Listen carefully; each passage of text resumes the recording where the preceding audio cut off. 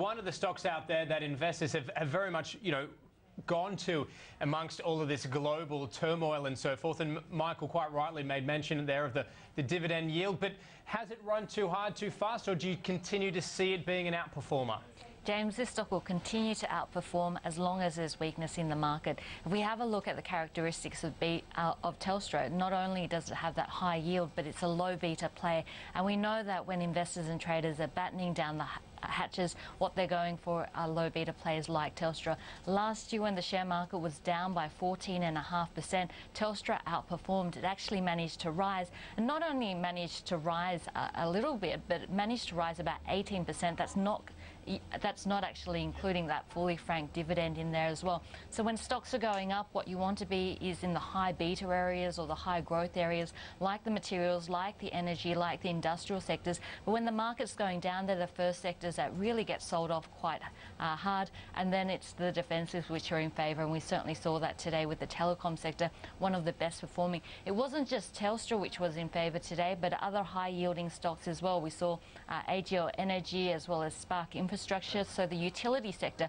also very much in favour. So it was all about safety, and as long as the market's going down, investors, traders, fund managers are going to be looking for that safety from the storm and that shelter from the storm, and they're finding it in stocks like Telstra. Some of the overarching issues you sort of made mention of, the global factors at play. Once again, Greece very much at the forefront of people's concerns at the moment. Moving forward, I mean, what is it that you're going to be watching for some sort of indication of where markets are likely to go in the future? Well, Greece is the main focus of the markets at the moment. The key thing around the Eurozone is Spain and Italy, which are considered too big to fail. So what we're watching very closely is the situation in Greece, but more importantly, how that impacts on countries like Spain and Italy, and indeed who's going to pay for some of the pain that we're seeing at the moment. So just having a look at Italy and Spain, which is the main game in town, we saw those 10-year yields rising to the highest levels that we've seen in 2012 so far. Also, we've seen German bonds falling, and so if we have a look at the spreads, we've actually seen the spreads rising to the highest level that we've seen post the euro, so in that euro era. And then of course there's the question of who pays. So we're looking towards Germany, and in terms of German-French relations, today is a very important day because we see the French President Hollande being inaugurated, and then a few hours later we see him meeting with Angela Merkel. So that's going to be watched very closely, and of course the Greek situation being watched closely. It does look like there's going to be about 48 hours for our government to be formed, and if that's not formed, then we will see that election call, and we will see the Greek people going to the polls in June. So that's being watched very closely. Of course, there's been a lot of developments. Ratings agency Moody's downgrading 26 Italian banks at the moment. So the market really worried about Greece, but the bigger question is, and the bigger issue is, the impact that it has on those too big to fail countries like Spain and Italy, and of course who's going to pay for the costs of recapitalising some of the banks and really securing up that Eurozone. Yeah, I mean, do you remain bearish as well on the gold price?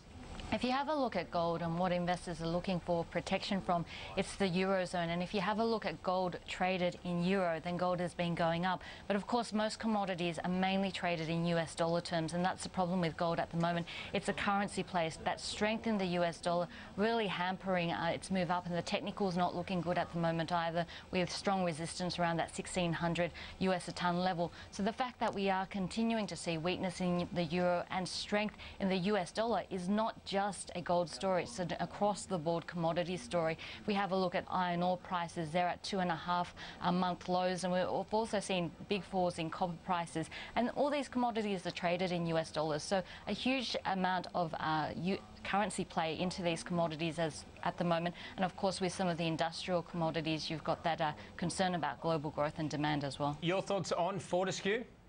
If we have a look at Fortescue, it's a strong growth story, and if we have a look at, I guess, its projected run rate, it's at 55 million tonnes in the current financial year, and that's expected to increase to 155 million tonnes per annum by mid-2013. Now that's fantastic news for the company, as long as it can deliver this project on time and on budget, with one exception, and that's if iron ore prices fall below 120 US a tonne. We saw Standard & Poor's coming out on the 14th of March to upgrade Fortescue's debt rating, but that that was the one caveat in terms of the project that it's undergoing at the moment, and that is if we do see prices fall below 120 a tonne, then what we'll probably see is a need for extra funding for that increase in the project to 155 million tonnes per annum. So if we have a look at Fortescue, if we have a look at iron ore prices, and if we have a look at valuations, most analysts have a valuation of around about 150